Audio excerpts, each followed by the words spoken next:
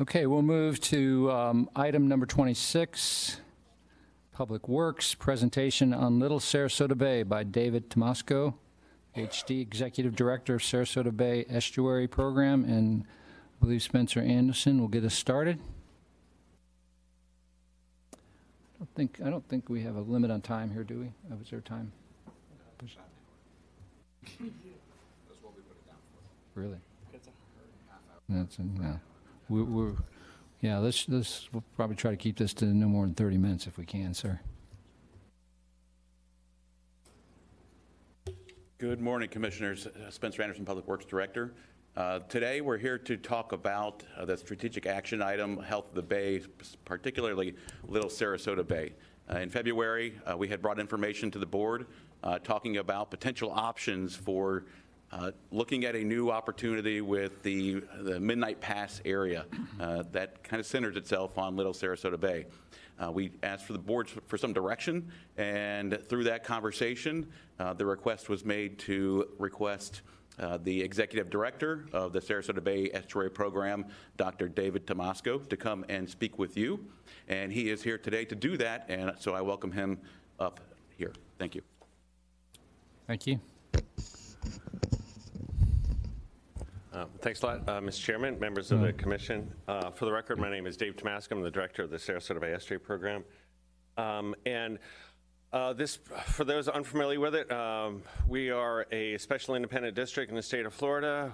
We receive about 70% of our funding from the federal government, but the rest of our money comes from local governments, including you guys. Thank you very much. And we have a committee structure, a Citizens Advisory Committee with a couple of dozen members. We have a Technical Advisory Committee with several dozen members with a combined experience in Sarasota Bay of well in excess of 100 years. I think it's like a couple of centuries. I've been working in Sarasota Bay on and off for about 30 years myself.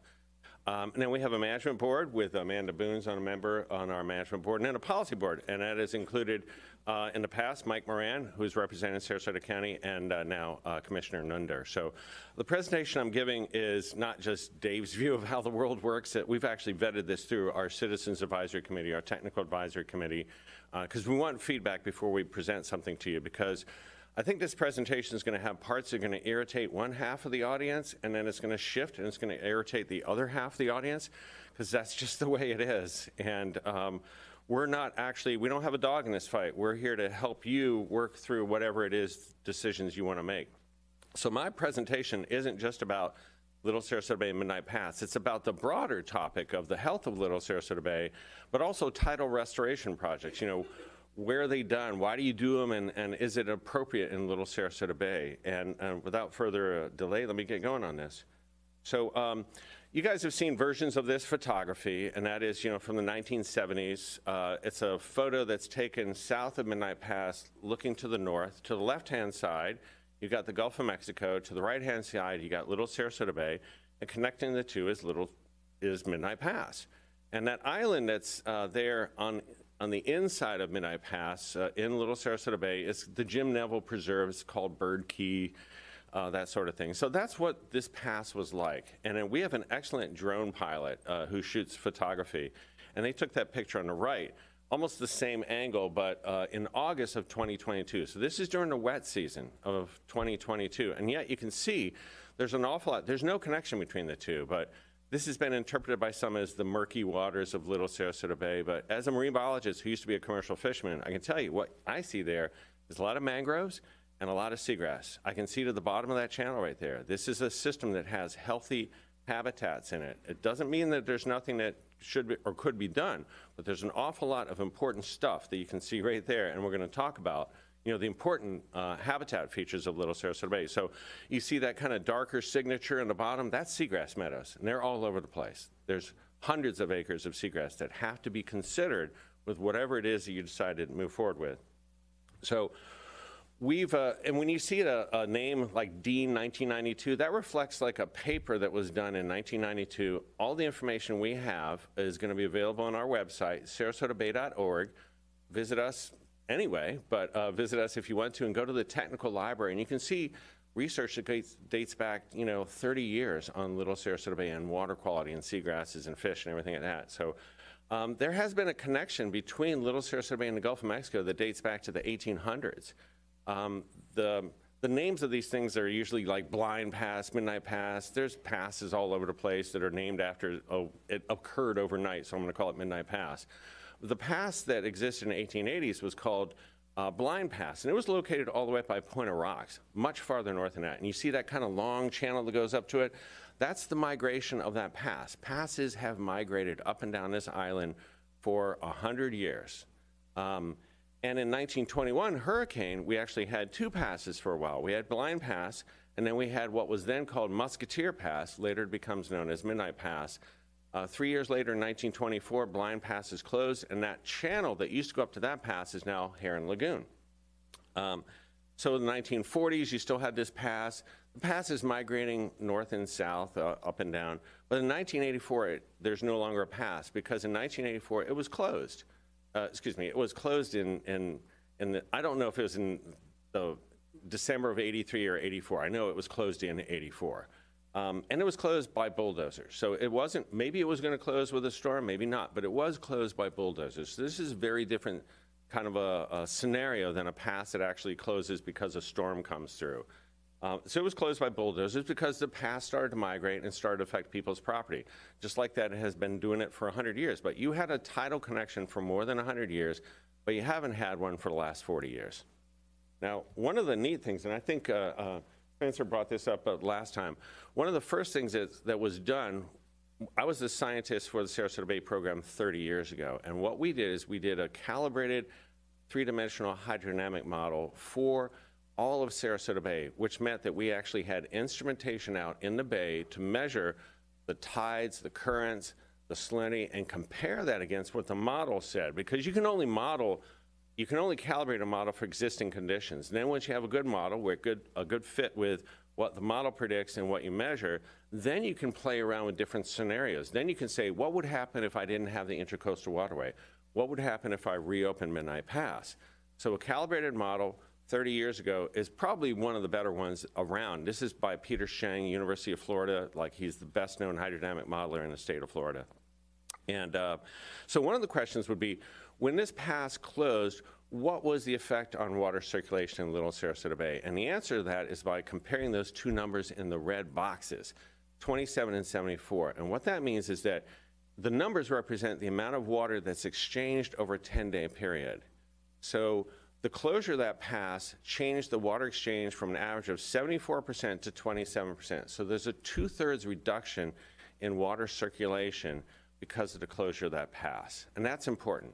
But as Spencer talked about earlier, when you open up a pass or close a pass, there's changes in other areas. So when water comes into Little Sarasota Bay right now, it doesn't come in from the west, the north, and the south. It comes in only from the north and the south. And so what happens now is the water that comes into Little Sarasota Bay in a high tide is coming predominantly from the north, from the Big Pass, New Pass complex. So with the closure of that pass, as the water went from 74 to 27 in Little Sarasota Bay, it increased in Roberts Bay. So Roberts Bay now is better flushed because it's the way for water to come into Little Sarasota Bay. It's not winners and losers, it's just that's the way it is. The water that used to be better flushed in Little Sarasota Bay is now not as well flushed. The water in Roberts Bay is now better flushed. There's more water exchange in Roberts Bay. And that means whatever comes down Philippi Creek on an incoming tide will come into Little Sarasota Bay. So the problems that we had with wastewater overflows that are being addressed were affecting Little Sarasota Bay because that water gets advected to the south on an incoming tide. Now, one of the other questions that's really important is, what did the Intracoastal Waterway do to water circulation? This is a little bit different than saying did it or did not have an effect on the pass. But if we look at the effect of the Intracoastal Waterway, those answers are given here by comparing the numbers in the circles. So, for example, the Intracoastal Waterway, if we look at Blackburn Bay, the construction of the Intracoastal Waterway changed the water exchange from 70% to 83% exchange over a 10-day period. Because think about Blackburn Bay, its proximity to Venice Inlet. Venice Inlet wasn't always the way it is. Venice Inlet used to be called Casey's Pass. But as part of the Intracoastal Waterway construction, which was completed in about 1964, Venice Inlet and all the modifications makes Blackburn Bay better flushed.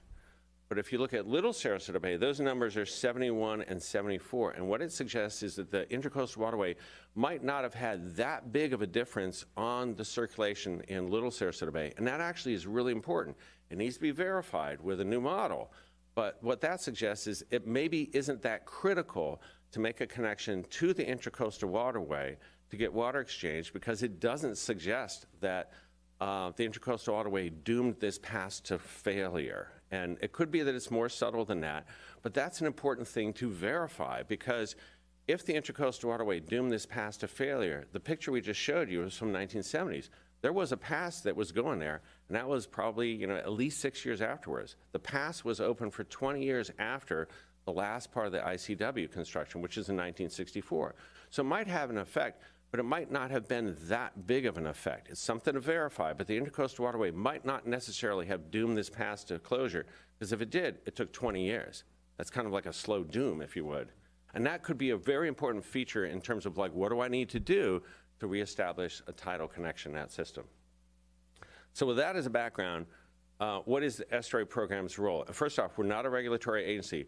We're not going to sign or deny a permit, because that's not our role. We don't have that role. We try to be a locally sourced, scientifically driven management entity to tell people what kind of things make sense or not. We can't be a significant funding source. We have money that we spend on public outreach and education, habitat restoration. We do have about $2.7 million that we're going to be spending over the next 3 years on things like the fish preserve, on habitat restoration, stormwater projects, but not this amount of money, because this is going to cost a lot. We can't be a sponsor of a permit. We can't sign off on it because we're a special independent district. We could go away. And so whoever signs this permit is going to have to be responsible for the design, the permitting, construction, and all the permit obligations, which are going to be decades into the future, not years in the future. Whatever you do, you're going to have to be responsible for it for, I think, probably decades more than years. But what we can be is an honest broker of information, because literally, we're not going to tell you have to do this. We're not going to tell you you can't do this. We're here to try to provide information for the people who have to make the decision about it. So what kind of problems exist that really probably aren't due to tidal restoration, that aren't related to the tidal mixing? And what problems do exist? Because not everything in Little Sarasota Bay that's a problem is because of the lack of the lack of tidal influence. But there are some things that do happen that can't be fixed unless you have a tidal restoration project. And the other part of it is, tidal restoration is actually a pretty common project done all throughout the United States and overseas as well. I've worked on 3 projects like this, and all of them have been designed, permitted. 2 of them are already constructed. One of them went from concept to construction in 5 years. For 40 years, you've not been able to get over this. And I mean you as the general sense. And I think that there's ways that we can actually make this a little bit easier the next time you go through with it, by learning from what didn't work and also paying attention to the places where they have been able to do this. Because this is actually the kind of stuff that people have been doing for a long time in lots of different places. And there's a couple of them I'm going to go through examples of. And then one of the most important things is, don't go down this pathway, hire a consultant. I spent half my life in the private sector, half my career. And you don't want to just trust someone's telling you that it's going to be easy to get your permits. This is not going to be easy to get permits. Someone who says it's easy or I'm confident I can get permits, you might want to run away, because the reality is it's going to be difficult, but there are things that are going to make it much more difficult in other ways. So the project design of getting your tidal restoration can help you determine whether or not you're going to get your permits or not. 15 years ago, you weren't successful. And if you go down that same pathway as you did 15 years ago, you'll probably end up just as successful as you were 15 years ago, which is you're not going to get your permits. So maybe do things differently, perhaps. So one of the big issues is water quality. And if you're a proponent of opening the pass, don't call this water quality horrible and talk about it like the bay is dead and we need to flush it out in the Gulf of Mexico. That's not true, and it's not helpful, all right? The more you talk about this water quality like it's some gross toilet that needs to be flushed, the fewer friends you're going to have. Because it's going to be basically saying, okay, you can't deal with your stormwater and your wastewater, so you just want to dump it in the Gulf of Mexico and make the next red tide worse? I don't think so. That's not the story of Little Sarasota Bay. The reality is Sarasota Bay as a whole, and Little Sarasota Bay as well, is better than it was 5 years ago, with the exception of Ian, what Ian did to us, but it's not as good as it was 10 to 15 years ago. So you guys pay for data collection, use it, because it helps make a good story for you. So these two graphics are water quality data. You've paid Moat Marine Lab to go out and collect. They're sampled. Sarasota County does it differently. Manatee County collects their own data.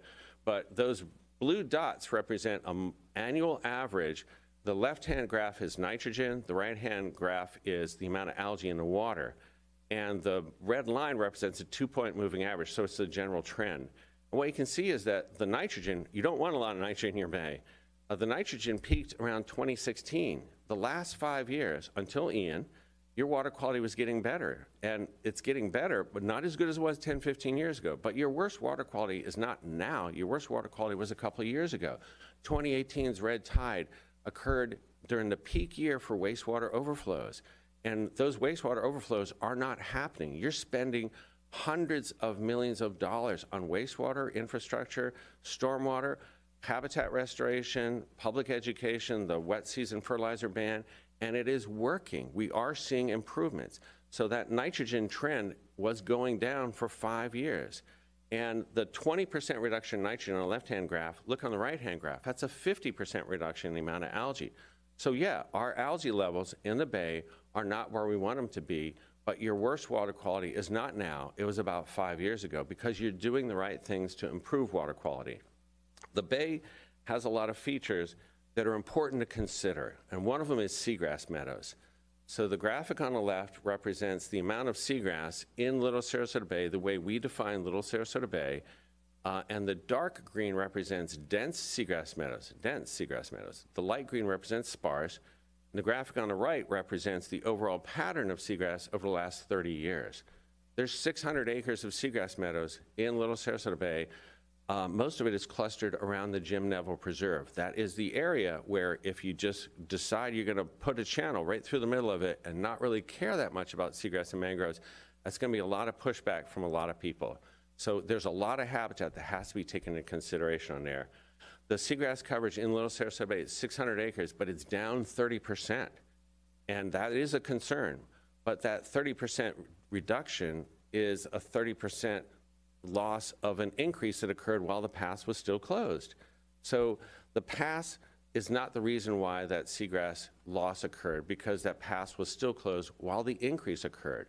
What we think is happening there is the general effect of the water quality problems that we had on Little Sarasota Bay. And then the recovery of Little Sarasota Bay's water quality, we think, is going to stop that deterioration. So this is not the Indian River Lagoon. It's not an accelerating loss. We had that loss, and now it's kind of plateauing out. And we want to get that gain back, but at least we're not continuing to lose seagrass. Having that much seagrass loss is not unique to Little Sarasota Bay either. The graphic on the right shows the amount of seagrass coverage throughout the bay as a whole, and it's down 28% from its peak. That's about the same level of decrease in Tampa Bay. That's similar to what we're seeing in Charlotte Harbor. So losing seagrass in Little Sarasota Bay is not because of the pass being closed. We're seeing that all over the place. We're seeing it because we think our wastewater and stormwater infrastructure was just not up to the population growth and the fact that our water is getting warmer. And so all these things combined represent situations that are important, but they're not unique to Little Sarasota Bay, the loss of seagrass. So you can't just say, I lost seagrass, you need to open a pass. There are other things that are important, but it's not just the general, I lost seagrass, I need to do something about the pass. Having that much seagrass, you'd expect there to be a lot of fish. And this is probably one of the more controversial things, but Florida Fish and Wildlife Conservation Commission biologists come down and sample the fish population in Sarasota Bay, Tampa Bay, Charlotte Harbor. They've been doing it for years. And this is a 2021 report for the year 2020. We actually have a more recent one, makes the same point.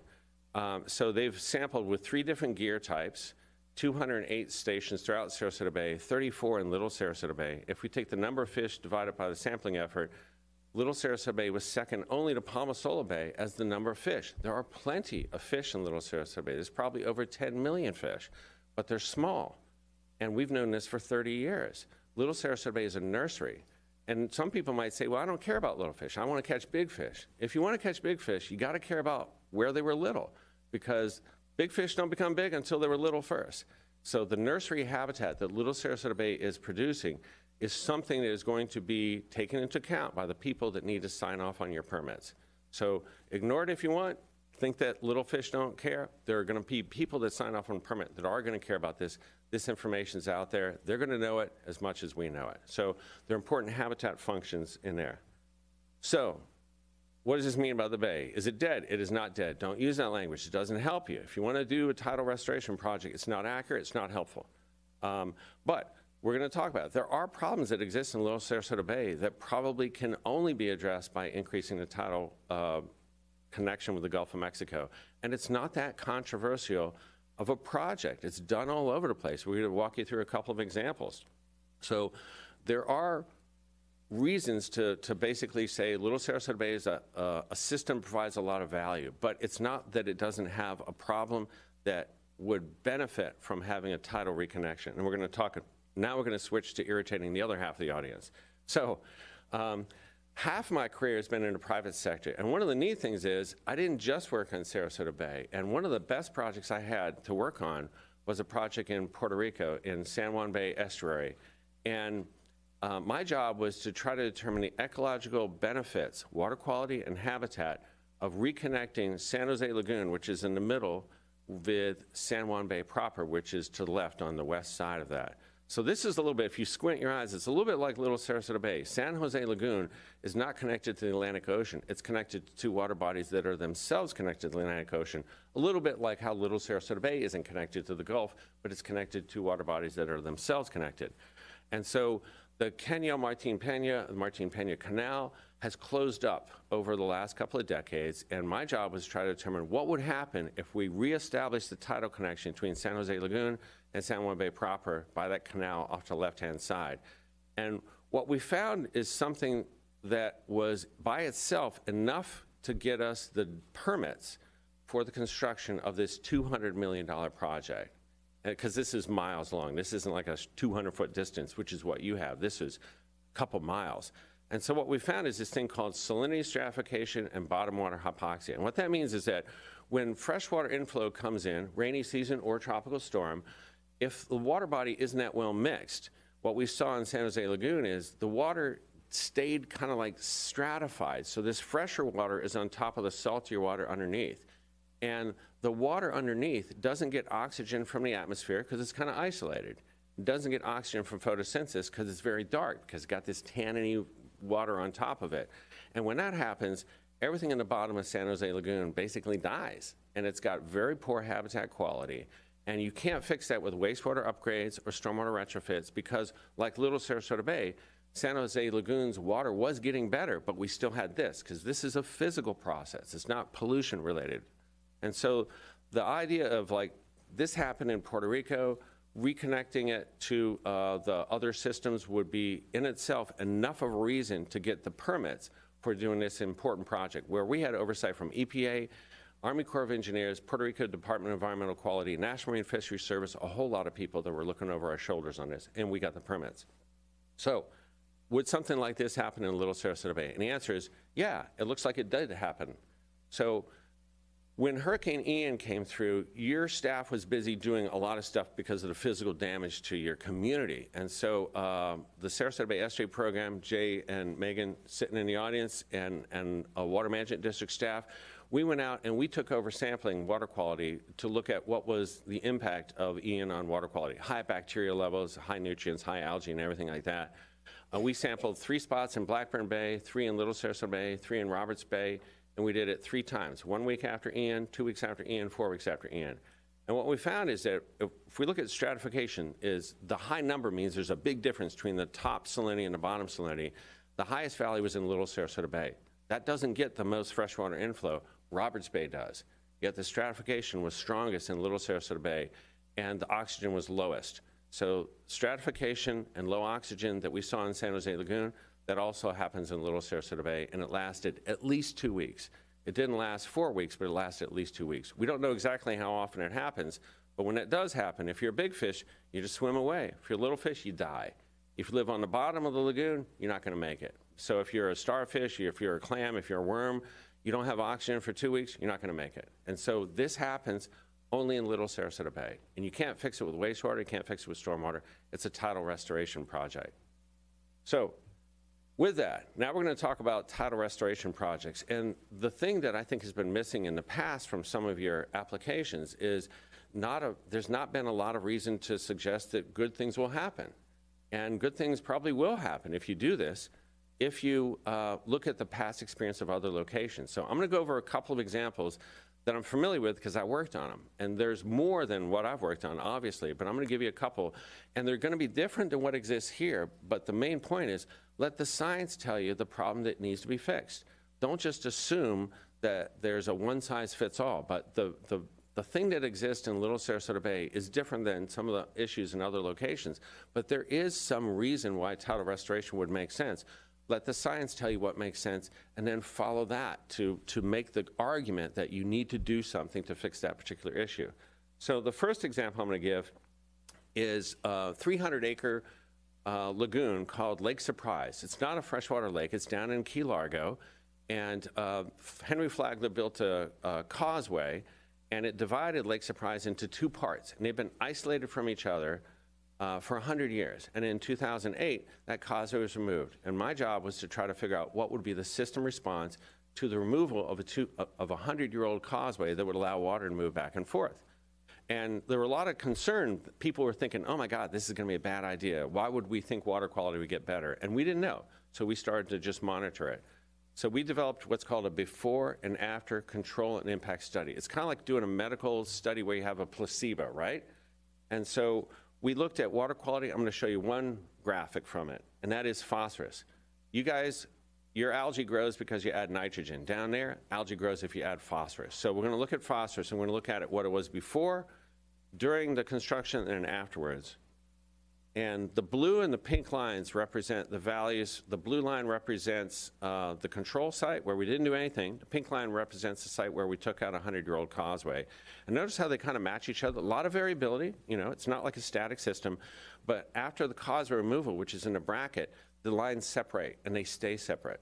And what we saw is a phosphorus reduction, the nutrient of concern, of 50% that we didn't see in the other area. The water quality across 300 acres improved. We didn't do anything with wastewater, didn't do anything with stormwater. We just reestablished tidal connection. Water quality will get better in a place where you allow the water to exchange the way it used to before humans did something like put in a 100-year-old causeway. The next project, this is a neat one because this went from concept to construction in 5 years. So this was myself and an engineer at a company I used to work for called Atkins. And we had this idea about a part of Tampa Bay that had a problem that wasn't going to be fixed with wastewater and stormwater. We thought this was due to circulation. So on the left-hand side, this is a aerial photo looking towards the west. In the lower right-hand corner of that photo is about where Tampa International Airport is. So this is a causeway that was built there in the 1930s. It existed for 80 years. And that red arrow points to where this bridge is. And that bridge is a $20 million bridge. And it was put in there for the environmental benefit of an area that was not no circulation, but reduced circulation. And the reason why we did that is not because the water was gross and it was horrible. It was because the salinity was too low and too variable. And the reason why that was an impact is because the science told us it adversely affected seagrasses. So this is different than what you have, but it's a reason to just follow the science of what is the problem that can be solved.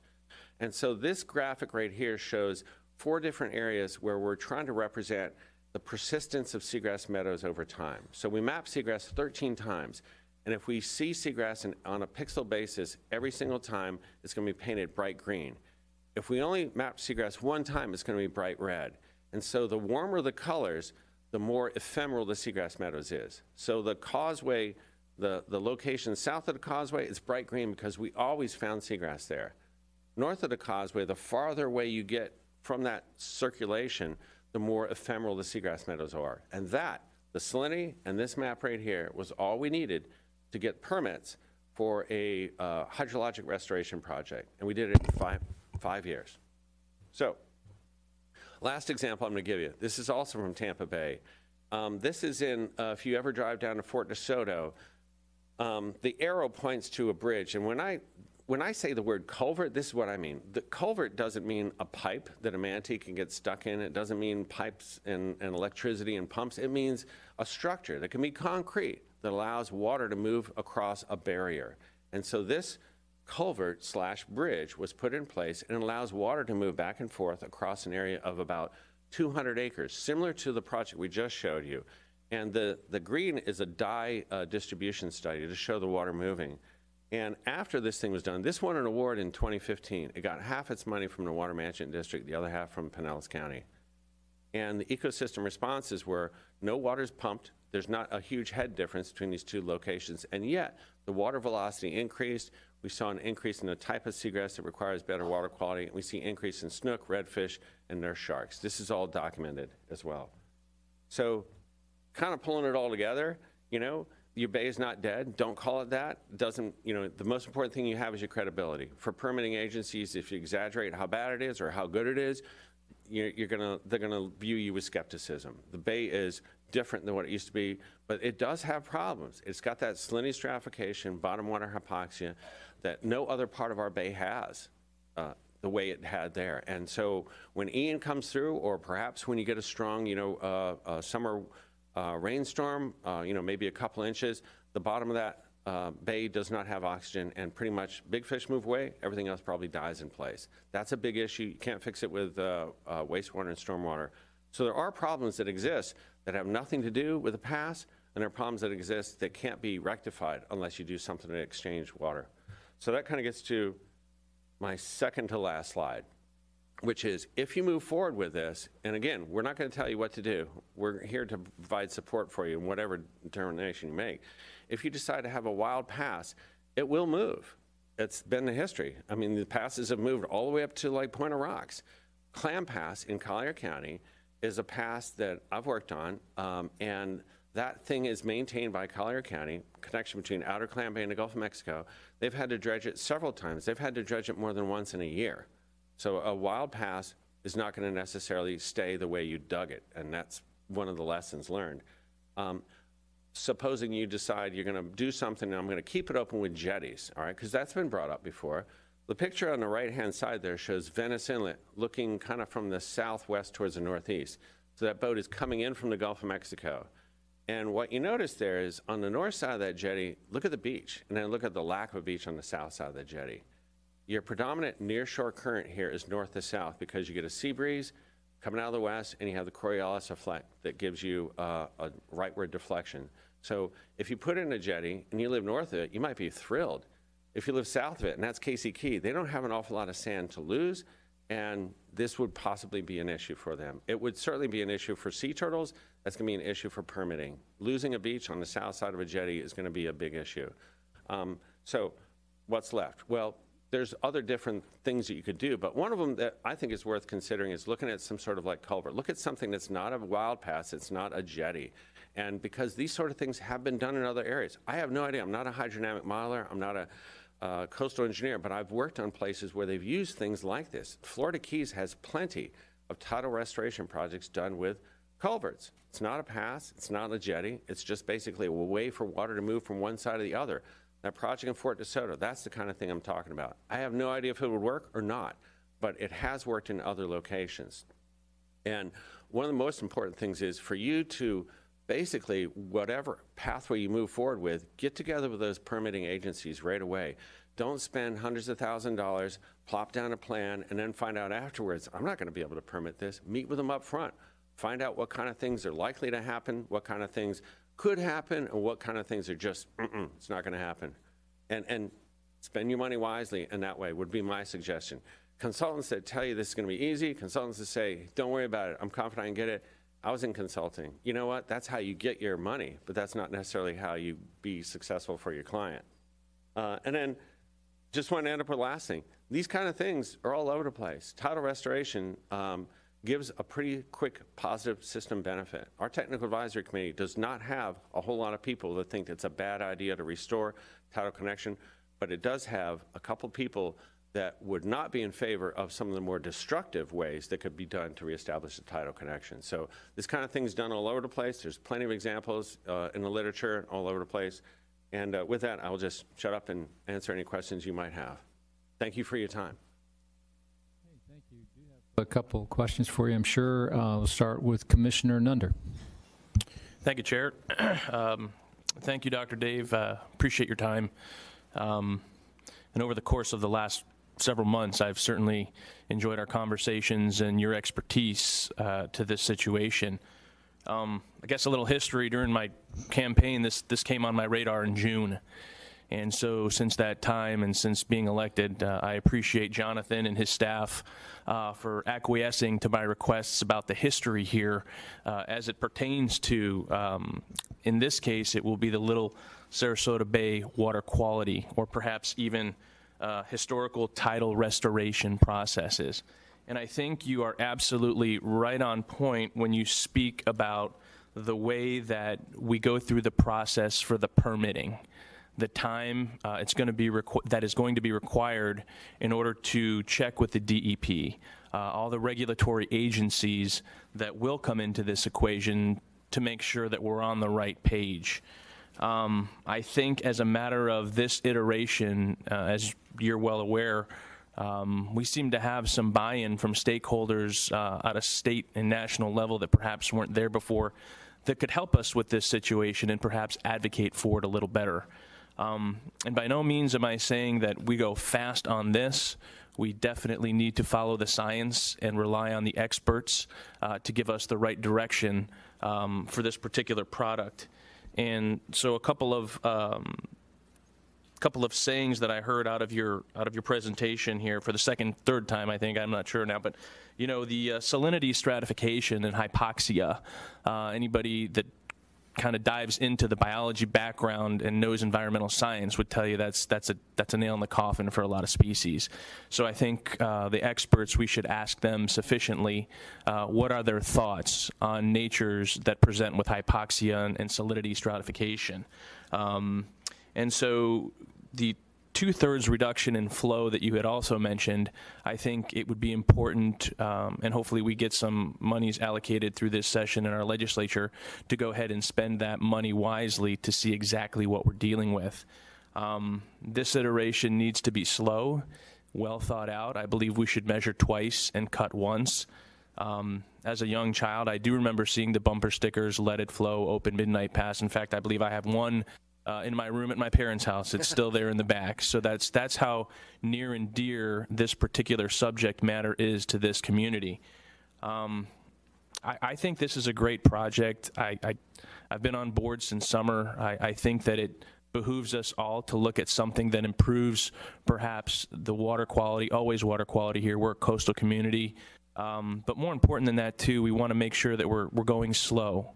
And we're relying on the experts like yourself to give us the best quality information possible to make a decision. And I think certainly that starts hopefully with appropriations from our legislature to acquire some funds to then go ahead and start doing some studies to see if this is feasible. I know I'm on board for that. I'll be listening to my colleagues on the board. But thank you for your time. Thank you for your service, and I'll see you at the next meeting. Thank you very much. Thank you. Commissioner Smith. Thank you, Doctor, for being here today. Appreciate it. And my own experience of getting permits with Sarasota County, I've always found it better to meet with the reviewers and the zoning and what have you. Sometimes with my client, because I found that they're always more amicable to my client than they were to the architect. But also getting a temperature for the room, and also to know exactly what they're looking for and what would be acceptable. So I think your strategy's right on that. The structural aspect of getting that title exchange, I think, is fascinating, and that. And how we go about that, and but I'm totally on board with following the science, and however we make this happen, one way or the other. I would like to see it as sustainable as possible, with the least amount of maintenance and impact, other than. Personally, I think the title, some title action there, it would be beneficial to the bay. just from what I'm hearing from, again, the folks that are the captains on Siesta Key that do the fishing, they're not looking for little fish. They're looking for bigger fish, as you can imagine. Yeah. So am I. But we all understand you can't get big fish without the little fish. So, but anyway, I appreciate your presentation. Thank you very much. Thank you. Any other commissioners? I do have a question. This pass closed 40 years ago, and we keep referring to it as a restoration. If a pass has been closed that long, and does it matter? I mean, when you're coming for permitting, if it seems to me that if you're going to reopen a pass that existed, there might be more, understanding of, okay, we want to just bring it back to its natural state. But is 40 years take it out of that historical designation or not? That's a good point, and that is, so the project in Key Largo, that was getting rid of a 100-year-old impediment to circulation. The one down up in Old Tampa Bay was getting rid of an 80-year-old. So the easiest way to kind of figure out what should I do in restoration, because rather than rely upon really complex models, the easiest way to do is just try to undo the dumb things that we did in the past. So, stormwater over drainage of our landscape and pollutant discharges from wastewater treatment plants. You guys are spending a lot of money to address that. That's why your water quality is getting better until Ian came through. But hurricanes are going to adversely impact water quality whether someone lives in the watershed or not. So let's put Ian, to the side and look at your general trend the last couple of years was in a positive direction. You should be proud of that. You're spending a lot of money, you're getting a result on it. But the fact that it's been isolated for 40 years, I don't think that's a deal breaker. I mean, if that was the case, we could make the same argument Lake Surprise. Don't get rid of it, it's been there for 100 years. Or the one in Tampa Bay, that's been there 80 years. So what? It's an artificial impediment to circulation. Let's try to that's the easiest way to identify restoration opportunities is try to fix the thing that we did. And that was closed with bulldozers. That's an important point. That's an important point for getting permits. You're not going to get a permit to put in a pass where one didn't used to exist. And it might be difficult to get a permit to put in a pass if something was closed by a storm. This was closed by bulldozers. I mean, there's pictures of it. I've seen them. So this is one of the key parts why this is different than other areas, is the human role in reducing that circulation and the fact that they're fixed. They were never permitted to close the pass. They were permitted to relocate the pass. Part of that was closing the other one, reopening it, and they never met their permit obligations from 40 years ago. No, I understand, and it is an interesting and a unique situation for sure, and especially now because I hear you saying several times, don't say it's dead. I mean, it's some not true and conditions it's not have helpful. changed. Yeah, and that's important. But in your examples, I'm wondering. It seems like when we try to fix things, sometimes we make them worse. And I'm not speaking to this case, but I'm just. The law of unintended consequences. I know we're working on the whole red tide thing, and the biggest concern is we can kill it, but we want to make sure that we don't kill everything else. And how do we do it in a way that doesn't harm others, and we end up with, the solution ends up causing us more problems down the road. And I'm wondering, do you have, in your presentation, is any of these projects similar in the sense that if we open up Midnight Pass and that water flow begins to affect other inlets, like the Venice Inlet and stuff, do we have a project that sort of can identify, will we be dredging Venice Inlet more often because it's not, we reduce the flow out of the inlet? Yeah, I'm not qualified to answer that one. I do think you can find people, the combination of coastal engineers and hydrodynamic modelers can answer, because that is a really important question. And we don't want to say there's winners and losers with opening passes. You're just, again, you're reestablishing what used to exist. But you do bring up a point, which is, if you were to reestablish that tidal connection, I'm pretty confident, I'll bet my paycheck, your water quality will improve. Every example I've worked on, that has been the case. But with the exception of the following, which is if you have a red tide out in the Gulf of Mexico, right now, Little Sarasota Bay has it less than other areas because it's harder to get in there and the salinity is lower. And red tide doesn't like really low salinity. So if you reestablish that connection, be careful what you ask for because you're more likely to get red tide advected into Little Sarasota Bay. And red tide's not going away. We're We're making red tides worse across Southwest Florida by adding nutrients to it. And the biggest nutrient loading source that we have is the Caloosahatchee River. There's nothing on the horizon that's going to make a huge impact on the nutrient load coming out of the Caloosahatchee River. All the big projects we're talking about, hundreds of millions of dollars, they might reduce the nutrient load by less than 5%. So the Caloosahatchee River is going to continue to make red tides worse for the next couple of decades. Wow. So that's just the way it is. And so reopening that pass, you're going to have better water quality. I'm almost positive of that. It's based on my experience and based on just some simple, like, relationships that we have.